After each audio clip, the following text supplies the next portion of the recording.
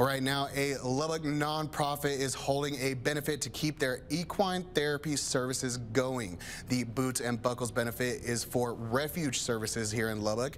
It provides physical, mental, and spiritual therapy through horses. Right now at the Texas Tech Frazier Alumni Pavilion, you can eat dinner, watch live entertainment, and participate in an auction. The organization's goal is to raise $100,000 because this is its biggest fundraiser of the year. The executive director, Patty Mandrell, says the money raised for the benefit helps keep the cost of services close to a copay since it doesn't take insurance.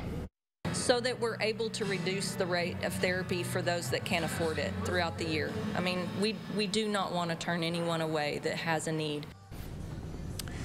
It just started, so you still have time to head to the Boots and Buckles benefit at the Frazier Alumni Pavilion on campus tonight at 10. KCBD News Channel 11's Patricia Perry will tell us more about the services offered and how you can donate after the benefit.